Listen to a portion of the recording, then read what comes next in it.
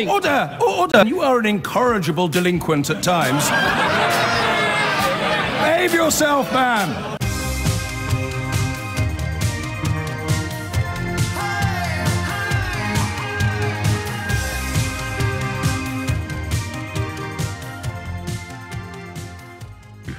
Cometh the hour, cometh the man. When we came off stage at the O2 Indigo last night and saw the Good Evening Britain programme unfolding on television in a bar where the sound was off, I couldn't quite believe the lineup of people. Nick Ferrari, when I first met him many years ago, he probably doesn't even remember, cracked a joke that I have remembered, believe it or not, ever since. It's the only joke he's ever cracked that I've ever remembered ever since. But we were doing one of those late night TV debate shows, and I hadn't met him before. I was presenting it and went to meet all the guests.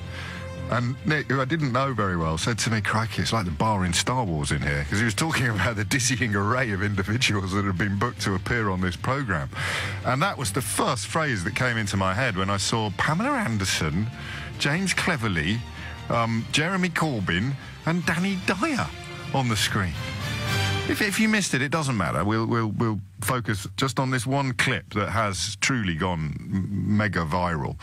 And it's not hard to see why. You know, increasingly I try to find, when we turn our attention to Brexit-related topics, I try to find things that we can at least sort of have a broad agreement on, however entrenched we may be in our different positions.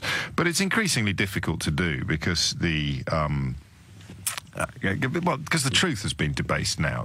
Absolutely everything is up and swirling around the plug hole. Still, the fibs persist, but I think Suella Braverman on Question Time last night claiming there hadn't been any negative impact for. I mean, it is now. It's like Donald Trump, isn't it? You just say it, and it becomes true. Alternative fact. If you think that's an exaggeration, you should know it was reported yesterday that North Korea is building again at one of its key nuclear sites. But it doesn't matter because he has got Kim Jong-un to give up his nuclear weapons. Yeah, but he's actually building more at his plutonium. And yeah, it doesn't matter because you see what I mean? This is the Orwellian stuff that we're in. But I still occasionally think we might have accidentally stumbled on something that could be broadly described as representative of most of us. And then I just had a little tickle on Twitter before I came on air this morning, and there are some people already who are cross at the suggestion that Danny Dyer spoke last night for the Nation. John Rentoul, a superb political commentator for The Independent and visiting professor at King's College London, puts it most pithily, I think, where he just points a finger of derision, really, at the idea of Danny Dyer, an actor, getting so much plaudits for blaming Cameron for a decision taken by the country. What is the matter with people, he asks. Danny Dyer, an actor, blames David Cameron for a decision of the British people, and he's a hero. Now, I'm not sure John's quite got it right, because I'm pretty sure Danny Dyer, quite how I know this, I don't know. I was on the tube home from the O2 last night, and I was so enmeshed in the story. It's annoying when you've hosted something and something that happened on telly shortly after you came on stage. It's just the only thing that you can find on social media. And we had people thrown out and everything. I thought we'd have been the big story of the night, but it was Danny Dyer, sadly. And the point seemed to me to be, I'm pretty sure he voted leave. That was the nugget I was going to share. I'm pretty sure he voted leave because of that. Just that real dissatisfaction with politicians in general, you know, the real politicians, the one that actually have to do stuff and make decisions, rather than the pretend ones that can sit at the back of the class throwing rotten tomatoes at teacher. And it's a frustration that I do understand. In fact, of all the reasons for voting for Brexit, that's the one I find most compelling. I'm sort of losing patience with some of the 19th century exceptionalists who seem to think that we can recreate an economic supremacy that hinged more or less entirely upon conquering countries and nicking all their stuff and enslaving their populations at various times in history. So the only argument now for me that really still works was I voted for Brexit because I knew it was just going to really annoy the people in charge. And that actually works. And I think that was where Danny Dyer was coming from. 8 minutes after 10 is the time. This is the political analysis which has captured the mood of the nation in a way that people like me who do it for a living can only dream of. Who knows about Brexit? Yeah, quite. No one's got clue what Brexit is, yeah? You watch Question Time, it's comedy. Were you no clearer when Jeremy Corbyn explained No, I ain't got a Labour's clue. policy? No one knows what it is. It's like this mad riddle that no one knows what it is, right? So what's happened to that David Cameron who called it on? Let's be fair. I think you're referring to a former Prime Minister. Yeah, but how comes he can scuttle off? He called all this on. Yeah. Yeah? He has no regrets. Where is he? He's in Europe, in Nice, with his trotters up, yeah? Where is the geezer? I think he should be held accountable for it. I think that's incorrect. He should be held accountable for it. It's a valid point. A lot of people do feel that It's that one at the end. I'm sorry, my inner schoolboy is giggling like an absolute loon this morning. It's the one at the end that was, I would say it was worthy of Geoffrey Chaucer in its profane, apposite brevity. A moment of absolute televisual beauty, way after the watershed, so and we've bleeped it, so, you know, save me your hand-wringing faux outrage. Just unbelievable scenes on the television screen. Susanna Reid's face. The grimace that Susanna Reid has effected at the use of the first epithet is a thing of absolute beauty. Just unbelievable. But I think he made a lot of sense. I harbour an astonishing antipathy towards David Cameron for the very simple reason that I think he just played fast and loose with national security in order to settle a psychodrama that began on the playing fields of Eton. It was all about rivalry between him and Boris Johnson. It was all about Boris Johnson's constant agitating for the big job, David Cameron's desire to see it go to George Osborne, the knowledge that if he could harness the Eurosceptic wing of the party, then he became a very potent foe. This is all my analysis. This is opinion. The analysis being sort of, I think, on the money, where David Cameron was just trying to force Boris Johnson's hand. So if you give the Eurosceptic wing of the Conservative Party the referendum that they've already, that they've always dreamed of, and then they lose, I think that was always the presumption. Everything was predicated upon them losing. But they won. And at that point, it became clear that nobody had made any plans at all for what would happen in the event of a no vote. David Cameron, having been adjudged to be a liar and a fraud by the will of the people, understandably, but I suspect shamefully, walked away. I don't think he would have been entrusted with steering the country towards Brexit. And we, on this programme, of course, have spent the last 2 years examining what Danny Dyer just described as an absolute riddle. They still won't quite admit it on the Leave side of the argument. They still won't quite admit that they had absolutely no clue what they were actually voting for. That's why they need words like sovereignty and issues like passports and nonsense about fish, because they're like fig leaves. They're camouflage that allow you to hide your abject ignorance. The idea that you voted without really knowing what you were voting for is utterly, utterly forgivable. The idea that you spent a lot of time and money persuading people to vote for something without having any idea what it would turn out to be, that is shameful. And onwards from that, the idea that you would offer us a vote on something that we had such astonishing ignorance of, such unbelievable levels of misunderstanding, and I'm speaking of myself now, unbelievable levels of ignorance, absolutely no idea how important that vote was, never heard of a just-in-time supply chain, not even aware of Article 2 of the Citizens' Charter. The crash course that we have been on together on this programme is hopefully going to be unparalleled in British political history. But it was David Cameron's job as the leader of the Remain campaign to make us aware of all this stuff before the vote was actually cast, and none of us knew any of it. I don't know a great deal about Danny Dyer. I saw him on Who Do You Think You Are? He turned out to be a direct descendant of Edward II, was it? Someone, I mean, it was in a moment of televisual magic. He's now responsible, in my opinion, for probably the two most magical moments of television, apart, of course, from my much-missed ITV daytime chat show O'Brien. Apart from that, these are the two most magical moments of television from the last 10 years. If you leave sport out of it, I don't think there's even much competition. Danny Dyer finding out he was a direct descendant of an English king, and Danny Dyer last night absolutely nailing David Cameron. He's quite good in EastEnders as well. But I'm going to play it once more, and then we're going to have a look at why, and I hardly ever do this, but even I'm allowed a day off occasionally.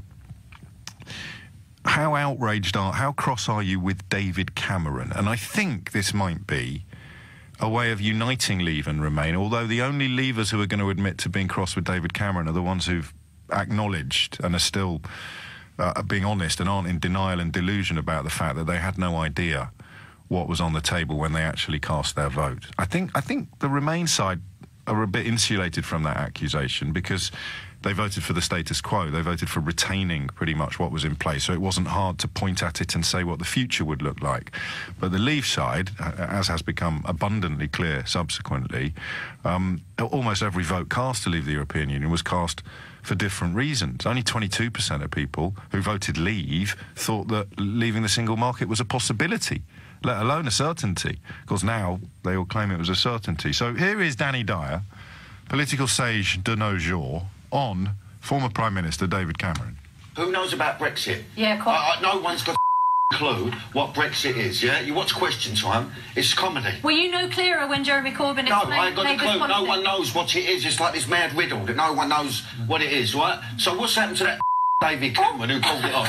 Let's be fair. Oh. I think you're referring to the former Prime Minister. Yeah, but how comes he can scuttle off? He called all this on. Yeah. Yeah? He has no regrets. Where is he? He's in Europe, in Nice, with his trotters up. Yeah? Where is the geezer?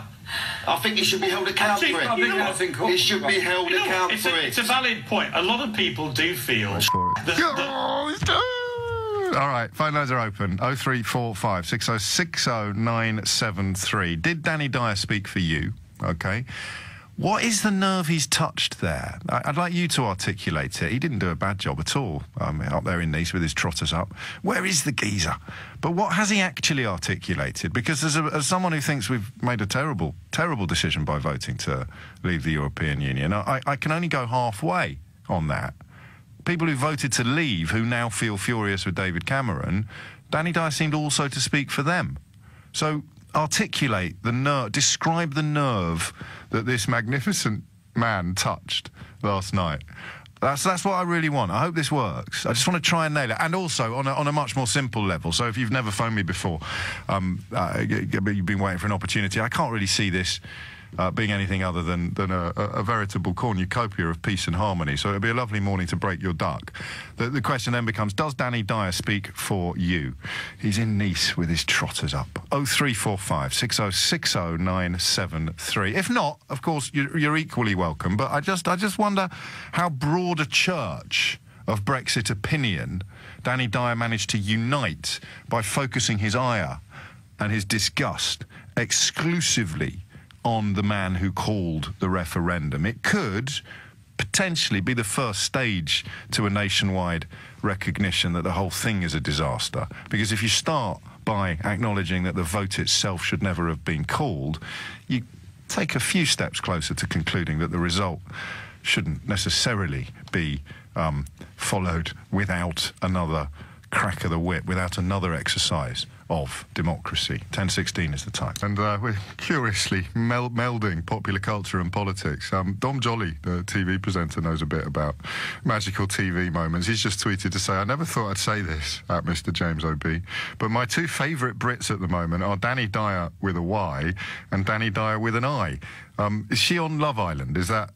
Can someone just... Yes, so that's his daughter, is it? That's like that's the geezer version of Nigel Lawson calling his daughter Nigella, isn't it? So Danny with a Y, Dyer calls his daughter Danny with an I.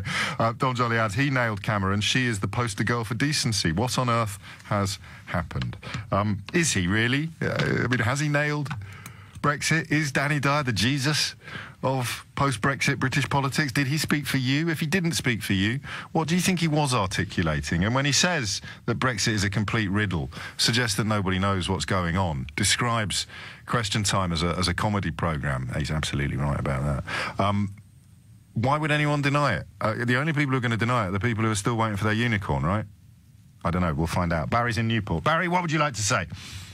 Morning, James. How are you? Very well, Barry. What's on your mind?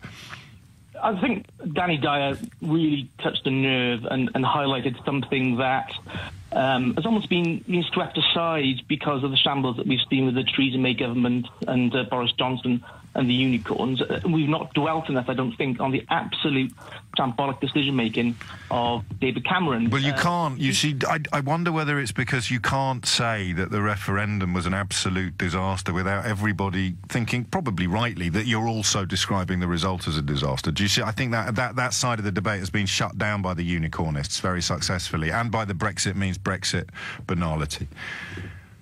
But the level of debate was wretched. Yes. in the referendum campaign. I think we can agree on that, and that just speaks to the fact that, in my opinion, David Cameron was playing fast and loose with our future, with our children's future, all on the altar of the right-wing nutters of the Conservative Party. I mean, he took a huge gamble. He walked into a casino, he played blackjack, he doubled down on 16, and he pulled out a king and bust.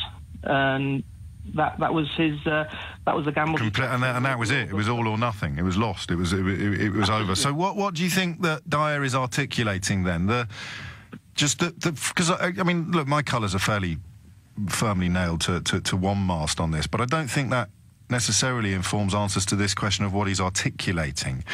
Even if you knew it was going to unravel like this, it doesn't disqualify you from saying perhaps what he was articulating was utter outrage and incomprehension of how it could be unravelling so badly, of how there could be so little substantive progress, how nobody knows what it's actually going to look like, which, unless you listen to this programme, probably describes the entire nation.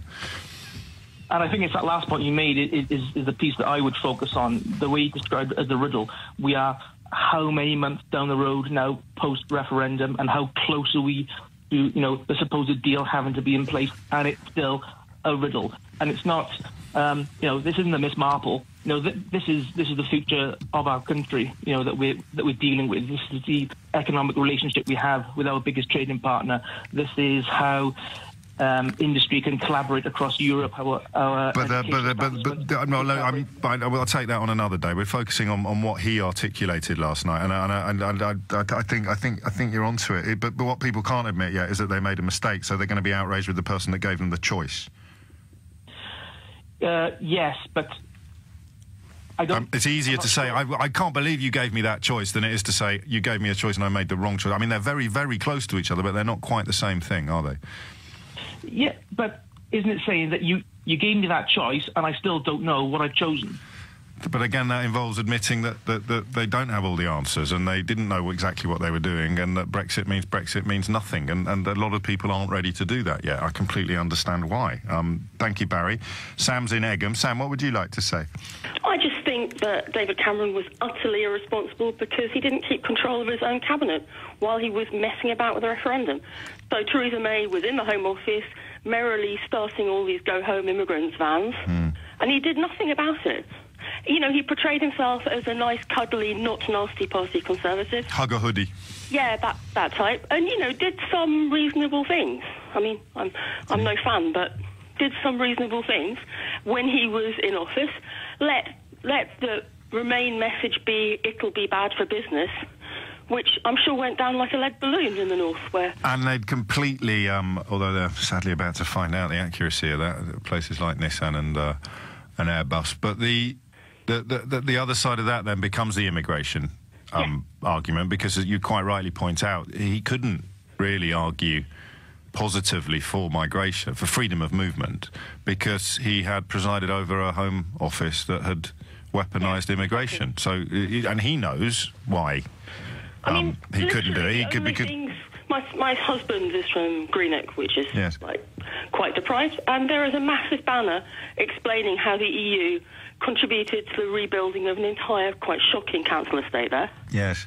And that was, those things are isolated in places that nobody went to, and just seem to be neglected. It's another lesson we've learned, an astonishing 9 out of 10 of the most poverty-stricken areas in the European Union are in the United Kingdom, and the money we send to Brussels, as it were, that then gets sent back, is sent back according to need. So what a lot of Leave voters in the poorest part of the country have done is vote to leave an institution that ensures money is directed according to need and poverty, and trust the Conservatives in Westminster to allocate the diminished amount of money left in a similar way. And if you think the Conservatives have a history of directing their investment and funding towards the most poverty-stricken parts of the country, you probably need your head examining. Sam, thank you. Rob's in Manchester. Danny Dyer, Rob, what did he do last night? All right, mate, good morning. New listeners to this show. Great show, by the way, You're mate. very welcome. It gets worse. We've peaked already. It's downhill all the way from now, Rob. All right. No, basically, well, what I'll say is this. I mean, I'll put my cards on the table for me. I voted leave, right? Yes. But regardless of that, whatever side you're on, Danny Dyer made me chuckle there, believe me. I liked it, right? But he mentioned something there about Brexit being a riddle. He did. Right? And now, what I'm going to say, correct me if I'm wrong on this, if you go to the 17-odd million people who voted to leave, what was in their mind when they put the X in that box that day? To me, it was this. What do they want? Stop mass immigration, protect our borders, implement our own laws. That's what the man on the street had in his head when he voted to leave. He did, right? but as a new listener to the programme, you may not be familiar with what I do at this point, which is point out that we had the full right to restrict what you call mass immigration or to limit freedom of movement, depending on what vocabulary you prefer. We could quite easily have insisted that anyone moving here from the EU who hadn't found a job after 3 months or demonstrated the financial wherewithal to support themselves could have been required to leave. The reason that they didn't do that was because it would have cost way more than it ever would have saved, and people like David Cameron knew that freedom of movement was very good for the British economy, but they couldn't tell the British people that because they were also running a Home Office that was sending go-home vans out into the street. Ditto controlling our borders. It's a meaningless phrase, and I understand why people swallowed it, because it plays to the most atavistic of fears. But if you've ever gone on holiday abroad without going through a controlled border, Rob, I'd be very surprised. We just can't overlook that. And finally, when you say we want to make our own laws, what I usually say is, what is the law inflicted upon you by the European Union that you're most looking forward to not having to obey anymore? No, I accept all that. Like, well, I no, said, will you have a go at answering it? You don't have to, because I don't think you could. I'm not a highly political bloke. I'm just. No, but you thought you had to obey you voted because you thought you had to obey all these laws from Brussels, and then when I ask you to name one of them, you probably can't, can you? Well, yeah, I'm not going to sit here and get shirty with you. You've got the better of me and all that there. All right, carry on. All there. But basically, like I said, at the end of the day, where the immigration's involved, for instance, I'll try and come back on that one there.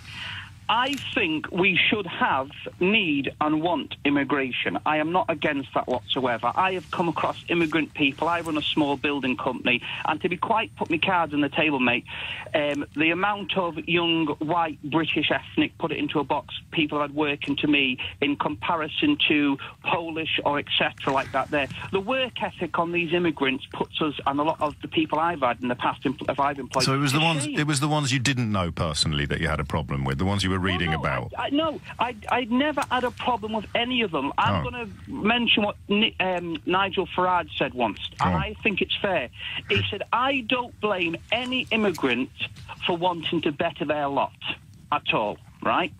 This was before he started making speeches to the neo-Nazis in Germany, wasn't it? It was before he signed up with the AFD. I've any of that. I've got people in my culture. I'm a British Romani gypsy. Well, then you know all about Holocausts. Yeah, exactly. I've been to Auschwitz, I've seen where it happened, and I'm against all that, obviously, right? And the immigrants I've met, I've had absolutely no issue whatsoever. I want them here, mate, right? But what I'm not after, the ones that's coming over... The ones you haven't met. Yeah, who's not doing us any harm. But at the end of the day, if I go to the cinema... It's the ones you haven't met you've got a problem with, the ones that you've read... Let me just cut in there for a second, right? Go on, of course. I'll let you speak. So, Thank you. And I like you. I like you too, Rob. Right. But what I'm saying is this, right? If I go to the cinema to book a film, right? Yes. And the cinema's full, right? Yes. It doesn't mean that cinema doesn't like me or doesn't want me and my family to watch that film. There's no seats, Rob. Right, and we're only a small island, and the country's full. But what I'm going to put in on this... No, it's not, because I'm late for the news, and we haven't spoken about Danny Dyer, and I mean, I appreciate you're a new listener, but I've been round the houses with all of these arguments, so you could just go and look at the viral clips on the internet, mate, and save us both 5 minutes. In a sentence, what do you think Danny Dyer nailed last night for someone like you who voted to leave? I'll tell you what you nailed. Whether the people who voted Remain or Leave, the politicians behind it, right, they've got it in a mad riddle, and they've created a riddle out of something that shouldn't have been a riddle. Do you know what you're going to realise next, mate? Go on. It could only ever have unfolded like this. Well, you could well be right. I am. No, seriously, keep listening. Keep listening. And I've got to go. It's the news, Rob. It's a lovely debut. I look forward to talking again. But it pains me to say this. That is the first of the scales falling from your eyes. It is a riddle. It was always going to be like this because undeliverable promises were made to people like you. Promises about cinemas suddenly being empty. One of the thin silver linings to the political clouds currently engulfing the nation is the discovery of excellent journalism being done away from the better-known brands. And I'd just refer you to the Business Insider website, uk.businessinsider.com, where a journalist called Adam Payne has been breaking some really, really good stories. I've just tweeted the latest. He seems to have impeccable contacts in the EU camp, in the Barnier camp. I've just retweeted his latest scoop. It's not pretty reading for Theresa May. It suggests that Michelle Barnier has already rejected the plan that she's hoping to serve up to the European Union, and that white paper come July the 9th isn't going to be worth the paper that it's printed on. So watch this space. One more clip of Danny Dyer. I'm not overplaying it. I'm conscious of the fact that people will be tuning in just after 10:30 and they won't necessarily know what we're talking about, although this is one of those clips that has gone all the way around the world and back by breakfast this morning. Danny Dyer, the actor, star of EastEnders, talking on an ITV post-footballing programme, and Jeremy Corbyn sitting on the other side of the desk. I'll go all in this morning, actually, but this is what Jeremy Corbyn should have been saying, isn't it? Not Danny Dyer. For disaffected lefties who are expecting some form of opposition to the government's breakneck dash towards oblivion and self-harm, surely Jeremy Corbyn on the same programme, looking rather dapper, actually, I don't know who his stylist is, looking rather dapper, should have been the one saying this. Instead it fell to Danny Dyer. Who knows about Brexit? Yeah, quite. No one's got a clue what Brexit is, yeah? You watch Question Time, it's comedy. Were you no clearer when Jeremy Corbyn No, explained I ain't got a Labour's clue. policy? No one knows what it is. It's like this mad riddle that no one knows what it is, right? So what's happened to that David Cameron who called it off? Let's be fair. I think you're referring to a former Prime Minister. Yeah, but how comes he can scuttle off? He called all this on. Yeah. Yeah? He has no regrets. Where is he? He's in Europe, in Nice, with his trotters up. Yeah? Where is the geezer? I think he should be held accountable for it. He should be held accountable for it. It's a valid point. A lot of people do feel that... Sorry.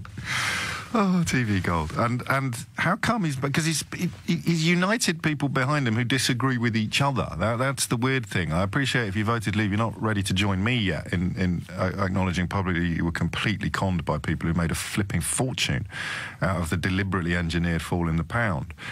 But you are ready to admit that what is happening bears no resemblance whatsoever to what you thought was going to happen. And the reason why perhaps you get a bit cross with me sometimes is that I ask you to tell me what you thought was going to happen and you can't. But why, it did. Well, Andrew's in Kingston upon Hull. Kingston, Andrew even, what would you like to say? Yes, I've been saying this all the time. There's been a 40-year battle between the right wing of the Conservative Party and Mr. Dyer has actually put his finger on the pulse. I believe the people that surround me, my family, who come from Hull, lived in all our lives and travelled all over the country, I have, basically. And I see the devastation that the not just the Conservatives, but consecutive governments over. I'm 65 years old. I'm a crippled lorry driver, so all I do is listen to the radio and listen to the, So my opinion, what you just said, Jeremy Corbyn should have got off his bottom and applauded him, but he's not doing that. And I am one of his. I've never voted Labour in my life, not since Thatcher, because I realised that the whole system is rigged. I couldn't vote for Blair. And all of a sudden a man pops up and talks about socialism again, which is in my heart, which means that we look after our poor, we look after our sick, we look after those that are a misfortune, that are not all bankers, that are not all, the Nigel Farages of this world. I need you, James, to ask some hard questions to Nigel Farage and Mr. Hogg if they are comfortable with the amount of Russian money swilling around the Leave you know what I'm talking about. I do. It's unlikely. It's unlikely I'll get the opportunity to pose those questions after. I got angry with him, so I didn't ask him after the way things unfolded last time. Well, we both had our experiences. Can I steer you back, Andrew? And I understand what you said. Do you know one of my dad's first jobs was on the Hull Daily Mail? Yes, I know. Yes, I do know that. Do you? I've got to stop talking about my dad all the time. I don't agree with you. No, I don't expect you to, but I want to learn from you now. What did Danny Dyer? What did he nail last night that resonated most with you? Was that, as I've said, it's been a psychodrama from what was in the metropolitan bubble. People that surround me in the northeast have seen how we have been. The last bit of stuff that was ever built here, we've just got a factory, was the Humber Bridge, was in the 80s, and that was a white elephant when it was bought. But you're still not telling me what Danny Dyer got right. Yeah, it's the fact is that we've been ignored, and the fact that people voted to give David Cameron, the Conservatives, and the governments of over the years a kicking. That's what I believe. I voted to remain. Yes. And 70% of so 7 people around me voted against. In Hull. It wasn't for the racists. It wasn't. I mean, yes, there are. It was a howl. It was a howl of frustration, is what you're describing. It was a howl of frustration. A grandmother that I've known for a long, long time chastised me for voting Remain. She said, "This government is a disgrace. These governments that we've had," and she was a 90-year-old grandmother. She voted to Remain. Now, our ilk built this country. Actually, the backbone of this country, not your grease Moggs and your Lawsons and your... Do you know what I mean? I do know what you mean. I just don't want to interrupt you. People built this country. My grandfather did 2 world wars, and I have to listen to Mr. Ha-Ha, Lord Ha-Ha, or that's who I call him. Yes. Mr. Nigel Farage. Well, you don't have to listen. I don't. This is a commercial organisation. We've all got bills to pay. But I worry about your blood pressure, Andrew. I do have to listen to him, because if we don't listen to them, we don't know who the actual enemy is. And I believe that he is an enemy of the state. No, it's a massive thing to say, but I actually believe that Nigel Farage and his ilk have sold us out to the Russians. You've only got to look at what Trump's doing now. You've only got to open your eyes and your ears to see what's happening. And I am afraid that my grandfather in his grave now is actually turning in it and thinking, what has this country become? What has this country become? And I mean, the way you then typify the massive vote for Leave in Hull would be just a sort of sense of look, finally they're going to have to listen to my voice, so I'm going to shout from the rooftops, I just don't like the way things are. And the notion that it involved a complex understanding of what Brexit negotiations might entail was clearly nonsense for everyone, voting Remain or Leave. Absolutely. The truth is that not many people knew what was... I was a continental lorry driver, so I know what borders mean. Yes. I've stood on Calais for a day waiting for them to clear customs. I've been on the borders of Switzerland. But that was all Project Fear. I mean, this was the clever tactic, wasn't it? All of the evidence-based prediction or forecast or description became Project Fear. Andrew, it's been a pleasure. It's been a pleasure talking to you, mate. I've got to crack on because it's very nearly 10:45. We didn't really get that close to the Danny Dyer element of the conversation, but I enjoyed your critique of just about every other aspect of post-war British politics. I really did. I agreed with most of it as well, although I don't know. I mean, the big challenge really is how we... I mean, this is the scary thing. It's an ageing population in a low-growth economy. So all of the rules of baby boom and bust decades are being torn up and thrown out of the window. And while, like Andrew, I feel nostalgic's not quite the right word, wistful about the idea of somehow bringing back industry and prosperity. I don't know what it would look like. I really don't. Sort of tempted to make a list of people who felt that some of what this astonishingly, what's the word for when you cut through, incisive contribution to the Brexit debate from Danny Dyer, the astonishingly disparate groups of people who've been united in feeling that he, in some sense, spoke for them. Leavers, Remainers, in-betweeners, neithers, people who've changed their mind, people who haven't. It's odd to me because of what we do together every day, which is point out how absurd and convoluted and unsolvable it is. I mean, from the minute Article 50 was triggered, everything that's happened since has been inevitable. But I guess he just put it better than we have. It's because I'm not allowed to swear on the programme. He just somehow nailed that sense of disbelief at how chaotic everything is. And everybody who warned before the referendum that it was going to be chaotic either got shot down as part of Project Fear rhetoric or, of course, can be blamed sort of for not having done more to address the chaos. And George Osborne, I think on this radio station, talking to Ian Dale, said there hadn't been a plan for the vote going the way that it went. I simultaneously understood and disapproved. I understood because their position would be, it's not our job, you made this mess, you get out of it. And that's what I thought Theresa May was doing when she hired David Davis and Liam Fox and Johnson to the big jobs. I thought she was saying, it's your mess, you fix it. Possibly crossing her fingers and hoping that they might be able to, but most of us knew it was an unfixable mess. Osborne knew that, Cameron knew that. That's why they ran away at the first possible opportunity. But it was their fault, and that's what Danny Dyer has nailed. The bit I'm confused by is that continuing delusional denial that involves really, really hating David Cameron for calling the referendum because it's all gone so wrong, which somehow doesn't admit the fact that it's all gone so wrong because of the results, not because of the referendum. If it had gone the other way, we wouldn't be having this conversation.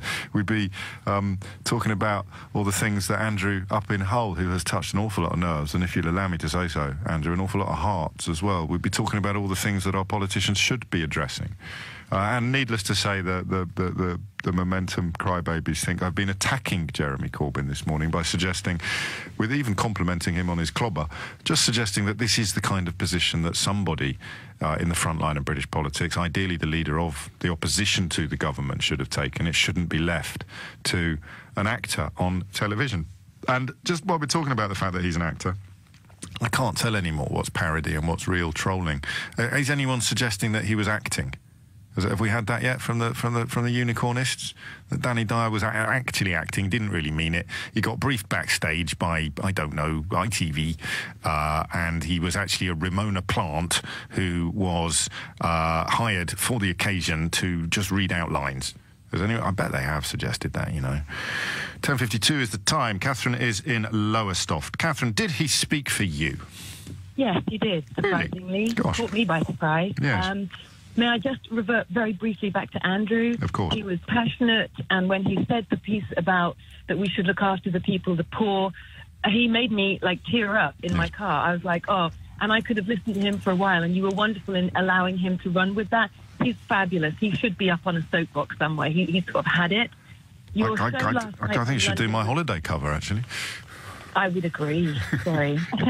Your show last night from London was fantastic. I listened to it, but sadly, Danny Dyer has stole your thunder. Yes, I'm quite happy about that, though. I don't mind. I watched the programme last night. I don't really know who Danny Dyer is one way or the other, and I don't watch Love Island. I'm just not of that age group. But I sat up sharp when he said the T word about David Cameron. I thought he was brilliant. I don't think he was coached. I think he spoke from the heart. He was angry. And the point is, how is a politician allowed to take a country to a precipice, let it start tipping over the edge, and walk away brushing the dandruff off his shoulders, going, oh, well. Everyone's a poet. Everyone's a poet today. I'm not going to defend... Here trying to figure it out. Yes. So I'm now interested in who Danny Dyer is, purely for the fact that I thought he spoke I think he's the British Emmanuel Macron. That's what Danny Dyer is. We've been waiting. Finally, the king across the water has arrived. Let me just take you back slightly. God knows, I guess a mark of how bonkers Brexit has made everything, because I'm about to now mount a sincere but shallow defence of David Cameron. If the so-called will of the people and you know the timbre of the Daily Mail, the horrible attempts to attack the independent judiciary, the sovereignty of Parliament, the academic independence of our universities, judges, I mean, you name it. In that atmosphere, 52% of the country had called David Cameron a barefaced liar. I don't see that he had any choice but to walk away, did he? Even though it subsequently emerged that he was ineffectively telling the truth. I think he had a choice, and I think that they all had a choice to tell us the truth, and I don't think either Remainers or Brexiteers, any of us really worked our vote from the truth. No, that's true. Now is the truth. We were asked, do you want to be in or out? Of what exactly? Well, there you go. And there it is. And you presumably voted Remain. I did. So you knew what you were staying in, but the anger of people who voted to get out but aren't yet ready to admit that they had no idea what they were voting for, he somehow managed to give them a sense of being represented, possibly because he didn't go into too much detail. That's where the T word, it becomes such a helpful weapon. And what was hilarious was he said his piece, and then the camera panned, and then out of nowhere he said it again. And it was just poetry, that. If anyone that doesn't realise that that's what was happening, I might just allow myself to play it one more time, because that final beep, he describes David Cameron. When we were at school, we were told it was a synonym for a pregnant goldfish. That was probably one of those schoolboy myths. But if you were of a similar generation to me, then you'll know what I'm saying. It begins with T. So he said it in the spiel, as Catherine said while he was saying his piece, and then he sat back and he obviously just felt that there's still something stuck in there. I haven't got it all out yet. And that final one, when Piers Morgan has already sort of sought to move proceedings along a bit, and Dyer's still very much in his own head, isn't he? He's still very much in his own thoughts, and that final one just kind of distills his thinking down to a single spectacular syllable. Who knows about Brexit? Yeah, quite. No one's got a clue what Brexit is, yeah? You watch Question Time, it's comedy. Were you no clearer when Jeremy Corbyn No, explained I ain't got the Labour's clue. policy? No one knows what it is. It's like this mad riddle that no one knows what it is, right? So what's happened to that David Cameron who called it on? Let's be fair. I think you're referring to a former Prime Minister. Yeah, but how comes he can scuttle off? He called all this on. Yeah. Yeah? He has no regrets. Where is he? He's in Europe, in Nice, with his trotters up. Yeah? Where is the geezer? I think he should be held accountable for it. He should be held accountable for it. It's a valid point. A lot of people do feel just get in. Honestly, I know. We shouldn't really praise profanity, but we've bleeped it out, and it went out after the watershed. I'd love to meet him, actually. I'd love to interview him. I might get him in. 10:56 is the time. Why did he touch so many notes? Catherine, thank you so much. Rob's in Gravesend. What do you think? No one's rung in to say they think he's a divot. We should probably try. Have we got anyone who thinks he was a divot and banger? Is that you, Rob? No. Oh, all right. Carry on. I don't know how you feel. He summed up the mood of the nation pretty damn effectively. The thing is that you know, I've been listening for about an hour, and I got the link sent to me by a friend when I got out of bed this morning. Yeah.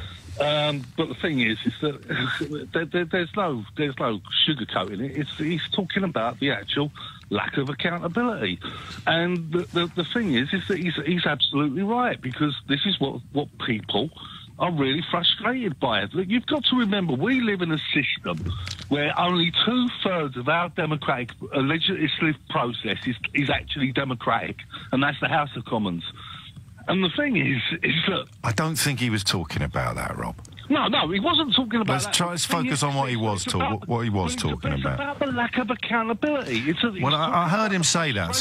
But you can't. We're not talking about. No, well, let me show you what happens, Rob. Let me show you what happens. You phoned in to make a slightly different point. Yeah, when we talk about the democratic deficit, I'll put you at the front of the queue. But we're talking about a different double D today. We're talking about Danny Dyer.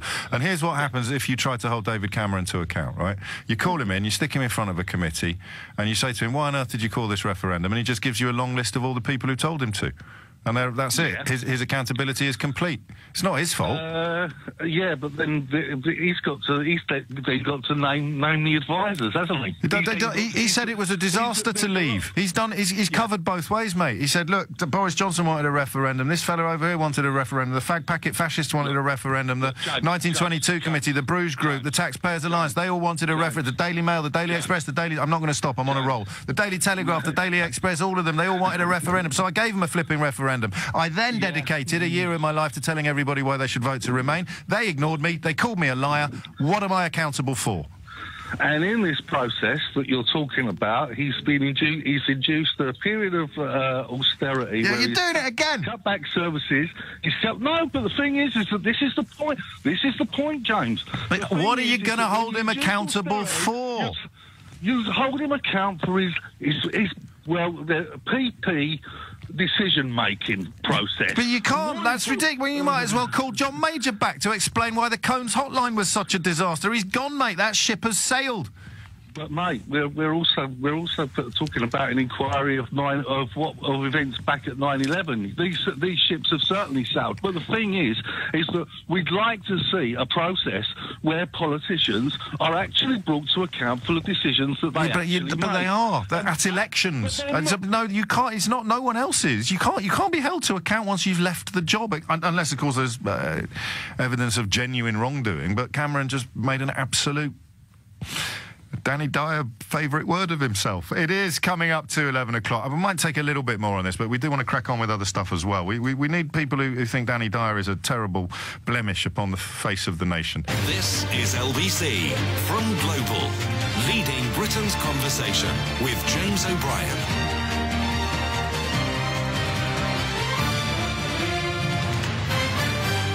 It is 4 minutes after 11, and I think we may have been overthinking it again. I don't know, can you overthink the comments of Danny Dyer on the telly last night? I'm not sure, but it's...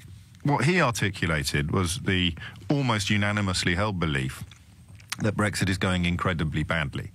What I've missed in my analysis this morning is the absolutely crystal clear fact that lots of people who voted for it are still pretending it could have gone differently.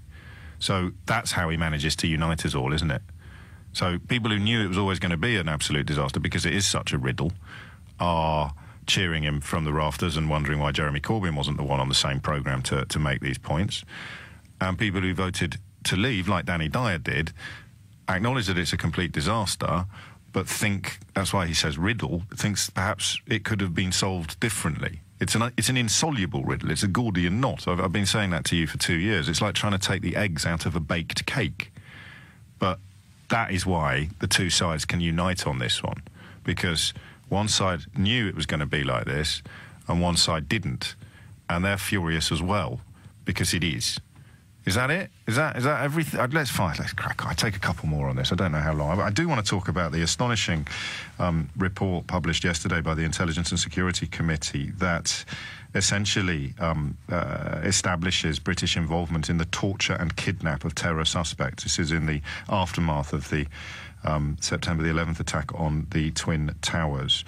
It's incredibly damning, and I haven't worked out yet what question to ask you, because I don't think you're going to care. Even with the tribalism of British politics and the fact that this is a Labour government standing accused of appalling practices, they're practices that Donald Trump would do before tea time. So if we're breaking it down across the binary lines, I don't know quite how this story is going to play out. I'm intrigued, actually, because if you are extremely right-wing, if you're one of the people that is now believing lies and hoovering up on a daily basis. We had a couple of them in the crowd at the O2 last night. It is astonishing to see that sort of level of weaponised ignorance, almost a pride in how little they know, and the slogans that get screamed and shouted. You're not going to have a problem with even though it was a Labour government, they were torturing and illegally extraditing Muslims. So presumably you're going to be cool with it, even though it would give you an opportunity ordinarily to have a pop at the Labour Party that you think is... Do you see what I mean? That's why I think the story isn't getting the traction that it should be getting. I could be wrong. We may do it from a media. Why isn't the story getting the traction that it should be getting? Is it the passage of time, or is it something to do with that you can't pick a side? Because if you're on the side of totalitarianism and Islamophobia, you're going to quite quietly approve of what the Labour Party have done. I think this is disgraceful. I think Jack Straw should be put on trial. But I don't think that's going to be a platform that gets a lot of support. I don't really understand why. 7 minutes after 11 is the time. Back to Danny Dyer. There's a phrase I never thought I'd say. I've said it about 10 times already this morning. Harry is in Lakeside. Harry, what would you like to say? Hi, good morning, James. Hello, Harry. First time caller on your program. Love your program. Thank you. Just want to say something in defence of David Cameron. Yes. I think he didn't really have a choice by calling the referendum. He didn't want to call the referendum, but he didn't really have a choice. Had he not called the referendum, he might got ousted by his party, and they might, vote someone, a prime minister who will campaign for leave, and the result won't be 48% and 52% anymore. So it will be something a little bit less.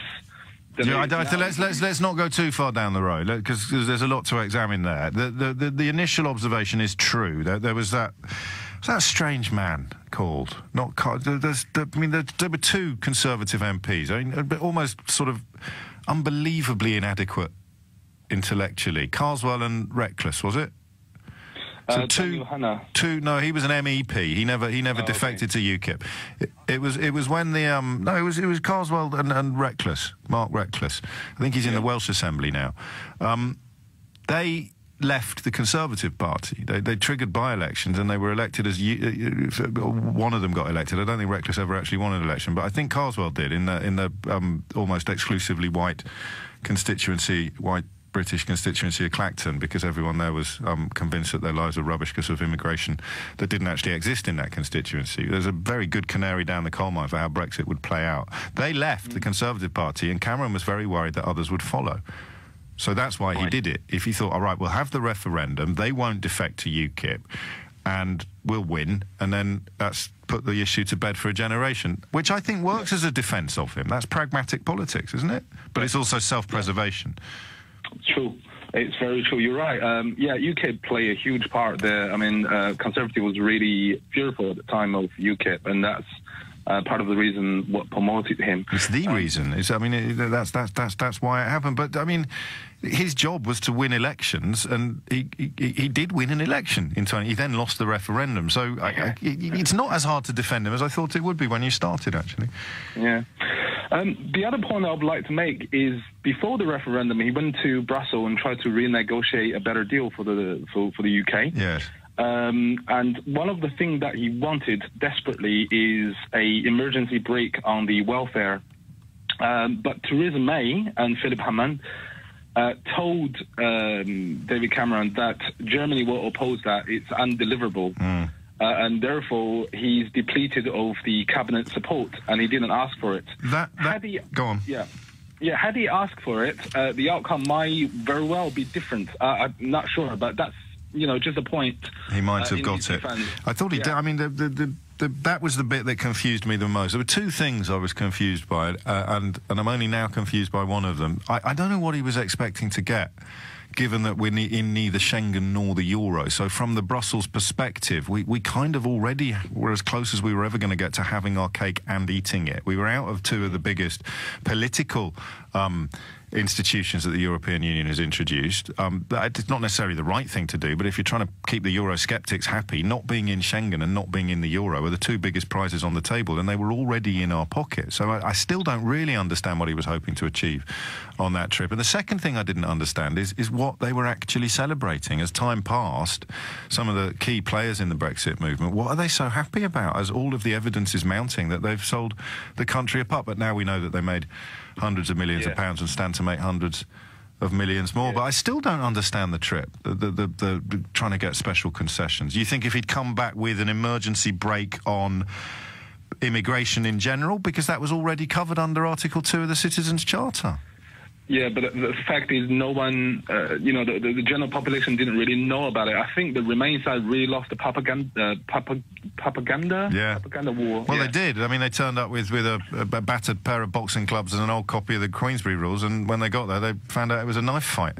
And that is, a kind of symptom of the whole malaise. And also, if you're describing a future that doesn't exist, as opposed to a deeply flawed present that does exist, I've said it before and I'll say it again. You read back over the two campaigns and how they were run and how truth was debased and how propaganda was weaponised and how sub-Nazi imaging and posters, that Breaking Point poster, straight out of the Joseph Goebbels playbook. It's a miracle it was 52-48. You're looking at the sort of... It's only because we're quite a highly educated population, I think, that so many people could see through it. Leanne is in Bishop Stortford. Leanne, Danny Dyer speaking for the nation. Did he speak for you? Well, I am angry with David Cameron, but yes. The point that I wanted to make is my husband and I have always said that it's going to arrive at this point that people who voted Leave, I mean, I voted Remain, that people would look to blame somebody. They started blaming the EU for not giving us what we've asked for. Yes. And now I actually think this is the start of things getting really ugly, to be honest with you, because it's, you know, the anger of Danny Dyer is showing that he didn't really understand what was going on. Unfortunately, it was up to all of us to educate ourselves.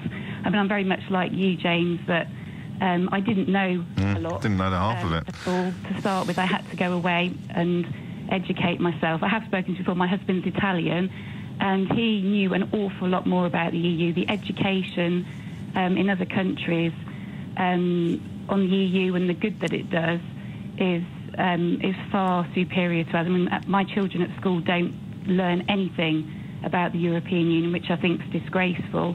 But the point now is that they're trying to look for someone to blame. And I just think this is going to get worse and worse. Well, it's the Remainers mostly to blame because we didn't believe hard enough. It seems to be we should have got behind it and made it work.